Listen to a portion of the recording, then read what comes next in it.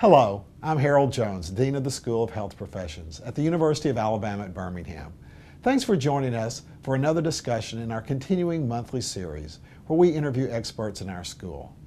These experts are leaders helping to shape the future of healthcare through tailoring innovative solutions to real-world problems. Joining us today is Dr. Jim Rimmer, an internationally known researcher in rehabilitation science. For 30 years, he has developed and directed programs for people with disabilities. He recently joined the School of Health Professions as the Lakeshore Foundation Endowed Chair in Health Promotion and Rehabilitation Sciences. He is also the director of the UAB Lakeshore Foundation Research Collaborative. Jim, thank you for joining us today. My pleasure. First question I want to ask you is, how did you become interested in the beginning about this interaction between physical activity and people with disabilities? Growing up in New York City was a fascinating experience. I spent a lot of time outdoors. Back in the early 60s, you can imagine there wasn't the availability of social media and technology that there is today. And so I really began my life and my livelihood and all the friendships I established through the medium of physical activity.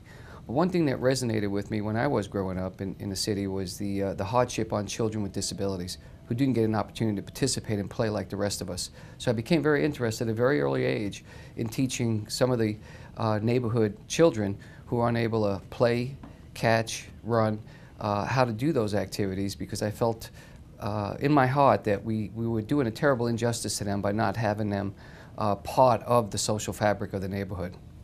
Jim, you've had a remarkable career so far in this field. Could you tell us a little bit about what we've learned over the last few decades and where really the future is related to research and our understanding of how physical activity and disability interact?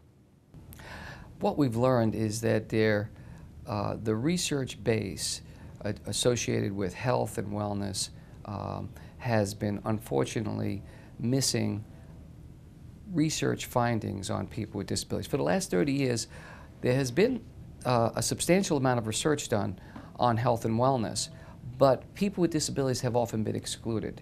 In the future, and I certainly believe that UAB will become the portal of the best research in the world in this area, in the future what we need is an inclusion science, which addresses a relationship between non-disability researchers working closely with disability researchers in addressing similar questions. So when questions are raised associated with diabetes or obesity or cancer, instead of having these silos of research being conducted on people with disabilities alone, we need to become part of the research fabric and the infrastructure in a major university like UAB.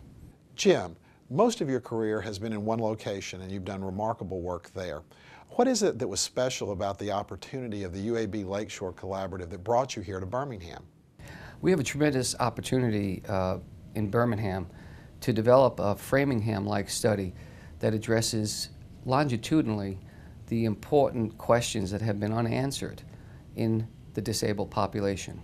Currently know today, according to the U.S. Census data, that there are approximately 54 million people with disabilities, many of whom have the lowest social determinants of health, very poor health behavior practices, unavailable programs in their communities, lack of resources to support the health that they need in order to prevent secondary conditions and other health conditions. So we in Birmingham, thanks to you and many others, recognize the important need that we have in addressing questions longitudinally, the same way that Framingham was established many years ago, where we actually started to create numbers for blood pressure and cholesterol based on data that we've obtained among non-disabled populations. So we'd like to see the same thing occur, and Birmingham is the perfect place for people with disabilities and for this longitudinal study to occur.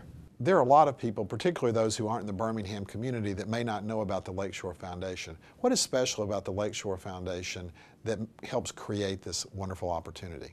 Lakeshore is, in my opinion, the international leader in health and fitness.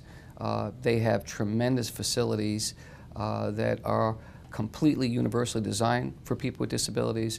They have a staff who recognizes and understands how to work with people with disabilities.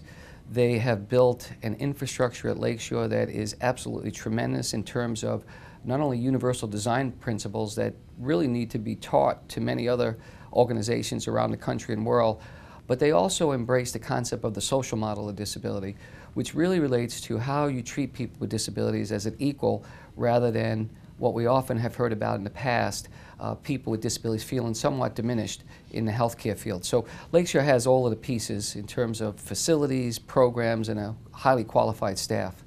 What special opportunities occur by pairing an institution like the Lakeshore Foundation with an institution like UAB?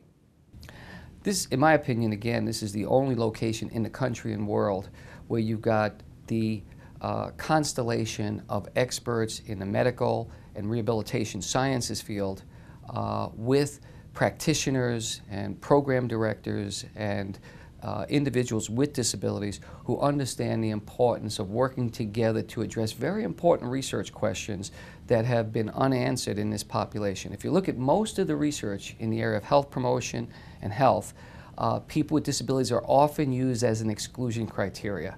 So we have 60, 70 years of great research in all areas, diabetes, cardiovascular disease, cancer, but you see very few studies that also address those same questions in people with disabilities.